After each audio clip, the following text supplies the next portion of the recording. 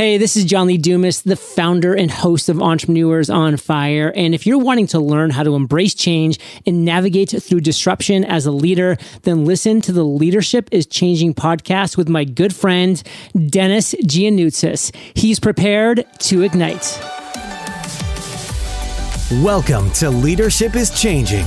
Each week, we and our guests provide information and insights through exploring leading change. This is taking your leadership to another level by finding the balance between executive excellence and personal well-being through stories that inspire real change.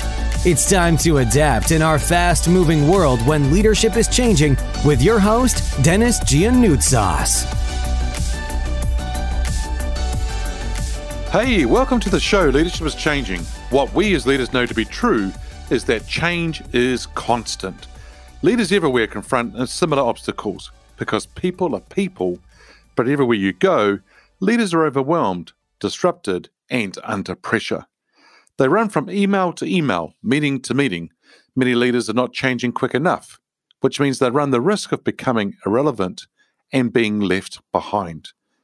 The purpose of the show is taking our listeners' leadership to another level by finding their balance between executive excellence and personal well-being through stories that inspire real change. I believe we don't have enough effective leaders in the world today, and if we can get the leaders to step up and lead change, then they can inspire real change. It is time now to adapt in a fast-moving world. So listeners, hey, welcome to Ask Denis episode, which is a freestyle episode. I'm asked a question by our listeners, and I share my thoughts, insights, and experiences from working with many leaders across the globe. So welcome to today's session. Today I have a question that's come through from two or three people, but in particular it's come through from Maria. And she's asked a question which is, how do I as a leader stay relevant? So how do I as a leader stay relevant? And it's a very good question, Maria, because it sort of has different meanings of being or staying irrelevant. You know, we have people who are in their career, which is towards the end part of their career, could be 10 years from retirement. It could be whereby they're more or less starting their career, but or they're changing jobs, or there's all sorts of things going on for them. But how do they stay relevant, especially in today's market where things are moving so fast? Because you see, with the things moving so fast, change is happening, and it's getting quicker and quicker. Technology is changing. And so for a lot of people, they start to think, wow, how can I stay or keep up with what's going on with technology and the other things that are happening for them? So there's a few things, listeners, that I want to go through today to share with you about my thoughts on what you can do to stay relevant as a leader moving forward in today's market. Number one would be attitude. And I'm also going to call that mindset. So what is your attitude? If you think you're being left behind, or if you think that you're not able to do things, or you're not good enough to do things, then you're right. Whatever you think, whatever your mindset is, whatever your attitude is, then you're right. And so I know that for a lot of people, they might be thinking about things, and if that's the way they're thinking, well, then that's what they're going to attract. So I'm going to say to you is, think about your attitude. What is your attitude? What are you thinking about? How are you looking at things? For a lot of us, there are things that are happening in our lives that are out of our control. But there are two things, as I've said in other episodes, that are in your control. Number one is your attitude. In other words, how you react to things are going to be really important. Number two, it's where you're going next. And so let's talk about the attitude side of things. See, attitude is a 6-inch gap, the 6 inches between your ears. What's going on for you in your thinking is really, really important. How positive you are is key to helping your thinking, to helping you along things. So if your thoughts in a certain way, what that's going to do is going to create the emotions. And based on the emotions will depend on what actions you take, producing results. So if we need to change things, we need to change our thinking. So one thing here, as I said, team, is your attitude, it's your mindset, how you're thinking. Are you positive? Where are you with things in relation to your attitude? Number 2 would be around being curious. Now, that's an interesting word. If you've got some curiosity around certain topics, that would be massive in helping you stay relevant. Because I always find that those who are curious about things are the ones that are going to go and do the research, go and search it, go and understand it more. And if you can ask quality questions around that topic and helping you be curious, and you sit and you listen, or you read and you learn, then it's really interesting what you will find out. Now, the quality of questions is really important. You see, I believe that the quality of your life, the quality of your leadership, the quality of your business, everything comes down to the quality of the questions that you ask. And if you take time to step back, think about the right questions that you might want to ask, and then go ahead and do that, and then listen to what's been said, read what's been put out there or been written, then you are going to learn a lot. So curiosity is huge. And if you've got that attitude of being curious about things, you're already out there looking for it. You're out there looking to research it and learn more about the topic. So being curious is really quite important. Part of that curiosity is going into step number 3 for me, and that is around industry and business trends. So how do you stay ahead of the curve?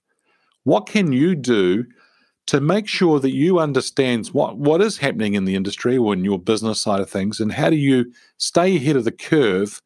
So there's a few things I think you can do. One thing you could do in this area is understand the economic side of things and geography side of things and what's happening that allow you to stay in the cutting edge. And so what you can do is go and learn about the economy side of things, what is happening, economic side. Go to sources that can give you that kind of information, and make sure they're sources that are credible. Sources that are going to give you the ability to understand the economic side of things. From a geographic side of things, what's happening for you in your neighborhood, in your city, in your country, within your region, and within the world. If you can do that, that's going to help you stay in the cutting edge and staying in front of that curve, as I said before. The other thing I would say is number 4 is find out what's important to people. Because you see, it's not all about us as leaders. It's about the teams that we lead. It's about the communities that we lead. If you can go out and find out what people want and then help them get that, help them be successful, in turn, that's going to help you be successful. If you go out and find out what people really want, in other words, what's the thing that lights their fire? What's the thing that's their passion? And if you're curious about that, then that's going to put you in a good stead with those people, but also understand more from where people are coming from and their perspective. Because you see, people think differently. What you think and what I think could be 2 totally different things. The idea that you have, the ideas that I have, could be 2 totally different things. The number of times I've seen leaders go into a meeting and share their idea, but don't take time to listen to their team is amazing. Because what happens is that they are closed to the other ideas. Many minds will have more ideas than just the one person. And so a smart leader will actually understand and find out what's important for people, get them to think differently, but also help you think differently by asking them some really cool questions. Number 5 will be around networking. And what do I mean by that? A lot of leaders aren't very good at networking. They're very good at networking within their business units or within their team, but their business unit, they may not be very good at networking. They're very good in networking with other business units, or do they just stay in their silos? The other one is, how good are they building the network or understanding who people are within their whole organization? Now, the thing here is, if you can work outside of your bubble in relation to networking. That's going to be really helpful in helping you stay relevant. Why? Because you can ask people those questions, as I said before, be curious and understand what's important for people, but also what people's thinking are today and where they see things going. Another one would be understanding when you want to go networking, work out or understand the industries that you're already interested in. Then research and look and see what networking events are coming up in relation to that industry. Is there an association kind of meeting, or is there an industry type meeting? Is there a certain company holding a meeting? Find out when those meetings are. In fact, team, here's an action item for you. Understand what kind of networking events you want to go to for the next 6 months. And I'd like you to sort of brainstorm around that. Then I'd like you to research and think about, well, what kind of events are coming up in relation to those events or that industry and so forth. Then get into your calendar and book those events in your calendar. The next thing I'd like you to do is that as you're approaching to go to those events, step back now and think and set your intent for that meeting. Now, are you going along to have the nice cup of coffee, glass of wine, sausage roll, some hors d'oeuvres, or are you going there to actually, with some other intent of actually meeting 2 or 3 key people? Notice how I didn't say 20 people, just 2 or 3 key people. What's your intent when you are actually starting to plan and think about these different networking events? You see, the people that you hang around with are the people that you start to become. And we've heard those kind of sayings before. You become those who you hang around with. Now, make sure you are working or involved with the right networks. Make sure these networks are ones that are going to help stretch you. So, if you go to a network and you're the smartest in the group, find a new group. What do I mean by that?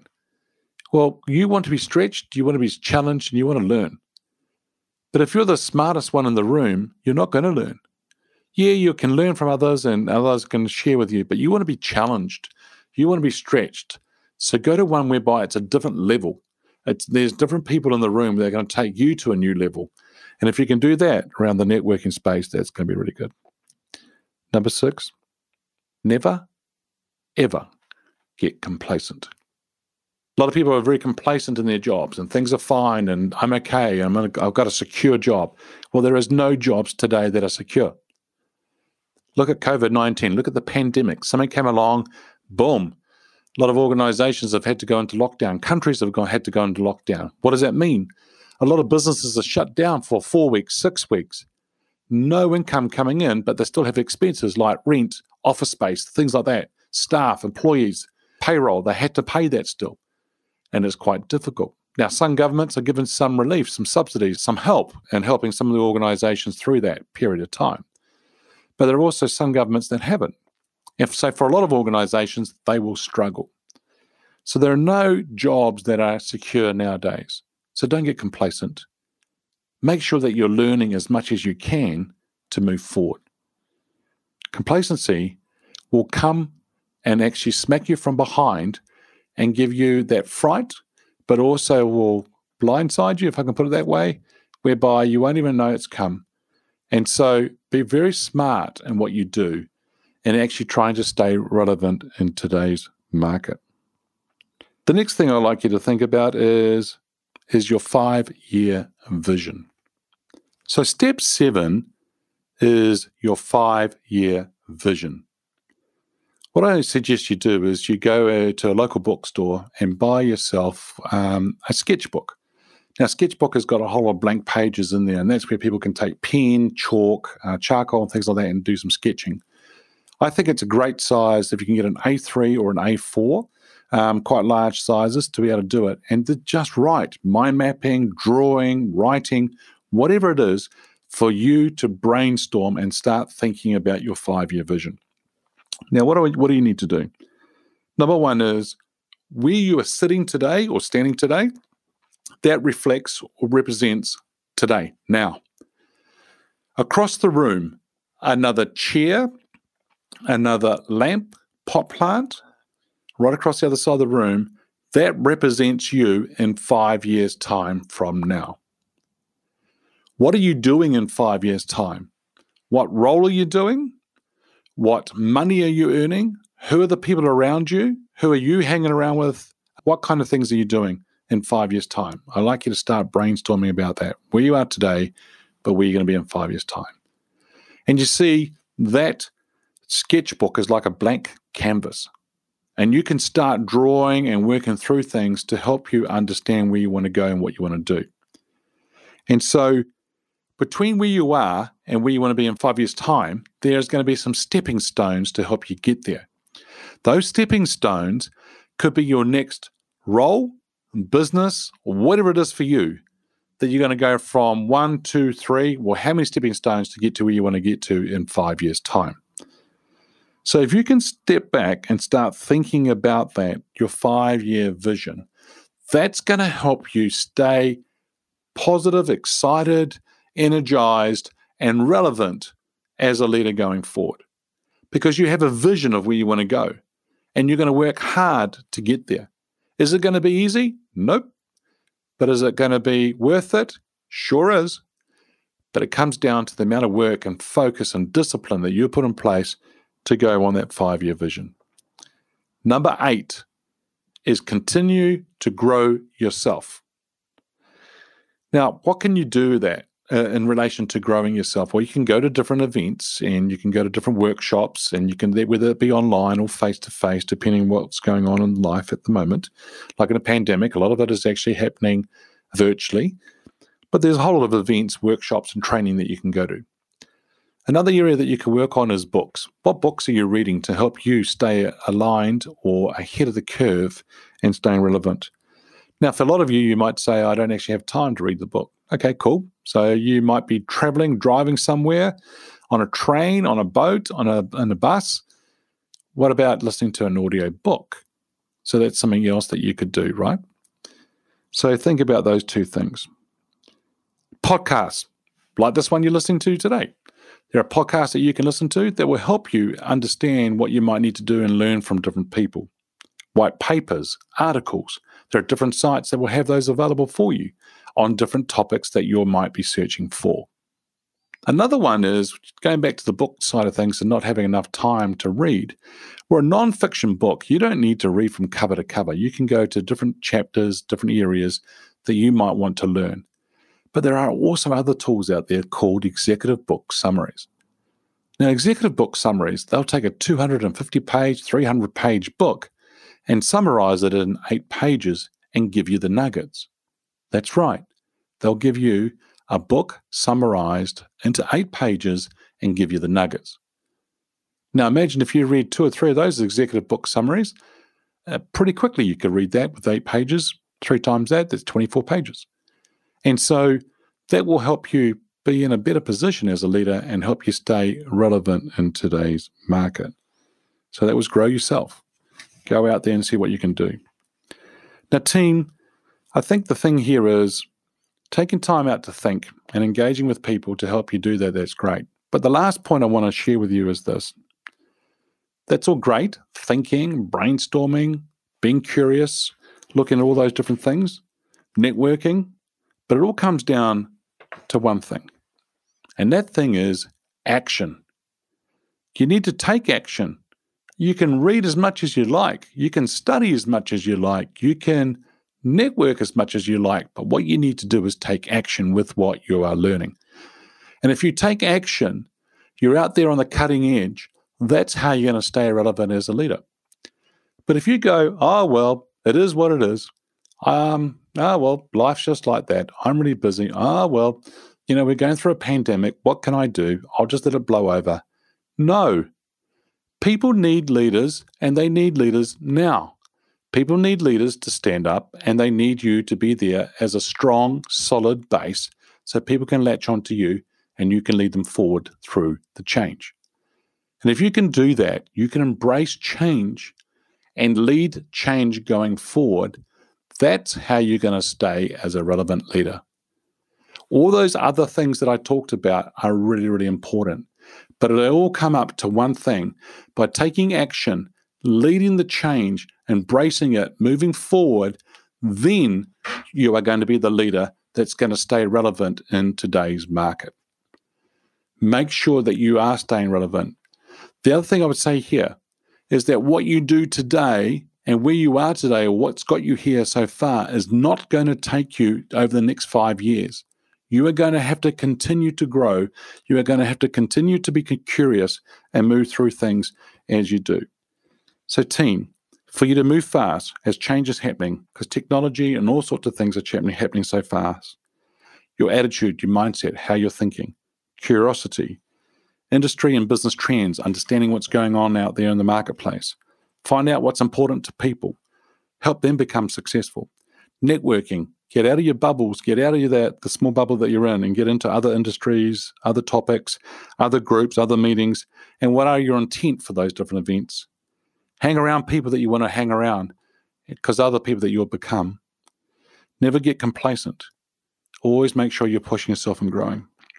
Understand what your 5-year vision is. Brainstorm. Understand where you are now and where you want to go. Grow yourself. Books.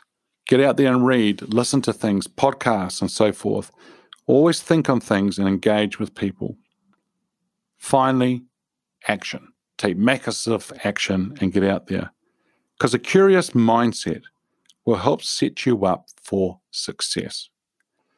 Curious mindset, lead the change, embrace the change. That will all set you up for success and help you stay relevant as a leader today. So thank you for joining me on the Ask Denis session today. What we as leaders know to be true is that change is constant. Change is incredibly scary, especially with the unknown and unfamiliar territory. It's time to adapt in our fast-moving world when leadership is changing. So listeners, listen out or watch out for these episodes as they are being released. Download them, have a listen, put a review, put a rating, share them with your network, with your family, your friends. If there's any feedback you'd like to give me, or if there's a question you'd like me to ask our guests as we're going through the episodes, or there's a question you want to ask me for the Ask Denis episode, feel free to send out an email to me, denis@leadingchangepartners.com. Hey team, great to have you on the session today. Thanks for tuning in. We'll talk to you again soon. Bye for now. Thank you for listening to this episode of Leadership is Changing with your host, Denis Gianoutsos. Each week, we and our guests provide information and insights through exploring leading change, inspiring executives and leaders to adapt and lead a bigger game in a fast-moving world.